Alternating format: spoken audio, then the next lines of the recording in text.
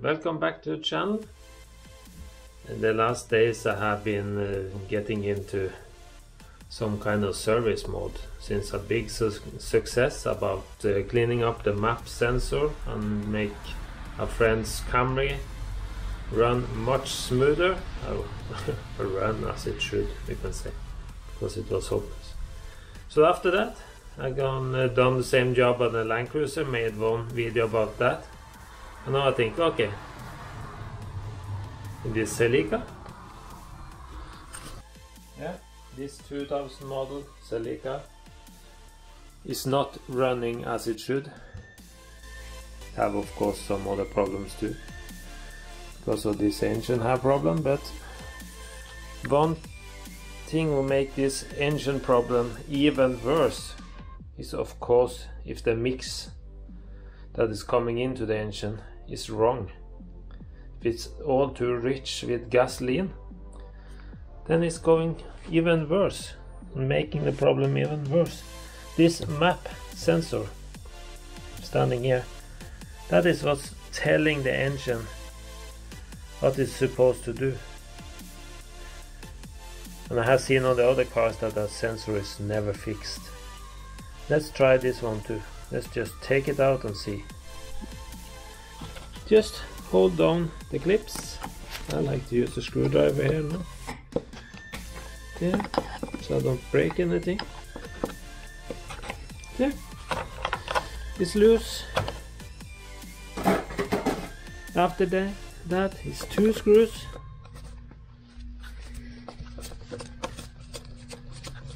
See, I don't want to waste on losing it somewhere. And up here I have a nice place to put it. Sorry, but the camera is very close.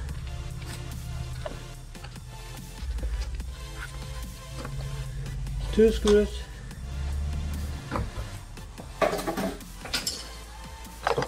Take out the sensor. Up, yeah.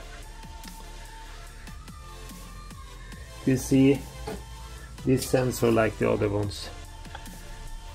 This is filled up with carbons or dirt that's coming through the filter. So this one is dirty, need to be cleaned up. I'm going to put in picture from the other one because this sensor is more or less exactly the same as in the Land Cruiser and in the Camry. See on the other side here, the sensor is clean. On the Land Cruiser it was bad there too. And then up in here is the temperature sensors, and those are a little dirty but not as bad as on the other cars. This one is not good at all. So then we're going to fix it. The way of cleaning off this carbonated sensor here, so if I put it in a way so you can see it, is to use a special chemistry for cleaning sensors like this, but they didn't have it here in Norway.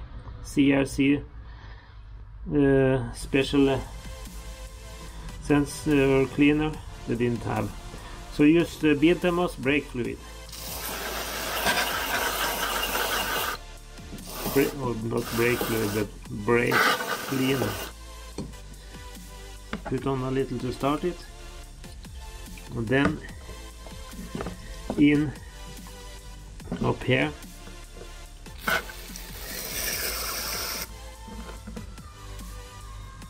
I can see the camera.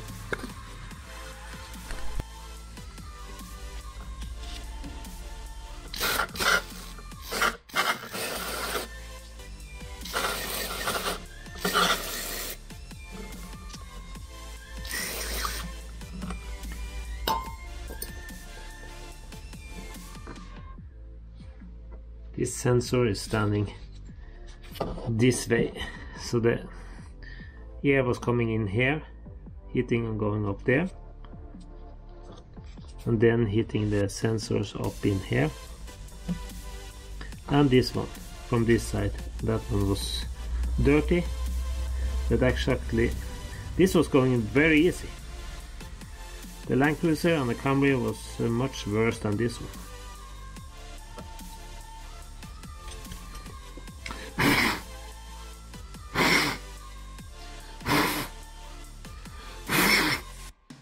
Just blow it off a little.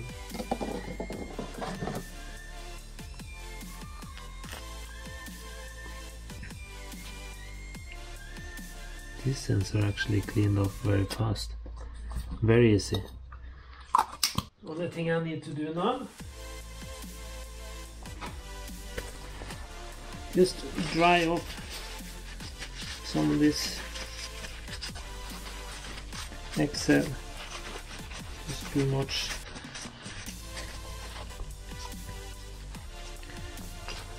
Then it's just drying for a few minutes.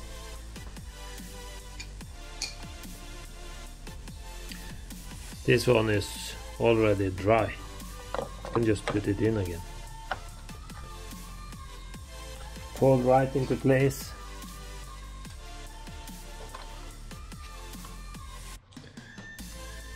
Two screws.